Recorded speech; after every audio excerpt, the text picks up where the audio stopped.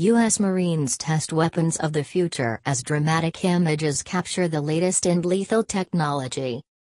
The tests were part of the annual Marine Exploration and Experimentation Week, which enables manufacturers to get feedback on their new technologies.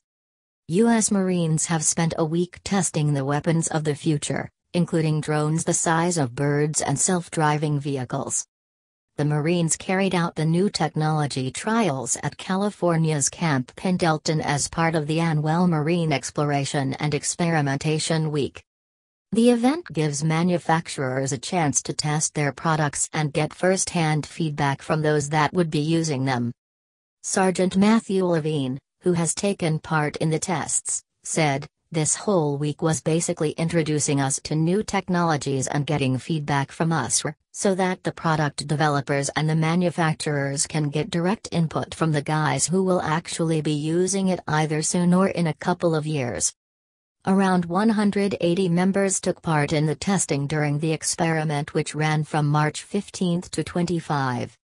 Some of the products the Marines were testing included anti-drone weapons, sensors that can see through walls, and new radio equipment. They also tested micro-drones and the autonomous vehicles at the West Coast Naval Base.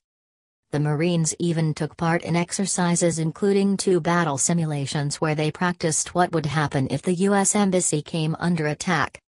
Another exercise involved clearing and securing an urban village. Corps also tested a drone capturing system, Skywall 100. The 25 pounds device can be worn on the shoulders or mounted onto a vehicle and fires a net up to 120 meters at a flying drone. Lightweight helmets with removable visors and chin protectors, and even a new piece of technology called Kill Switch. The product enables a smartphone to be turned into a command and control hub that can pull networked data, imagery and other information for clearer situational awareness.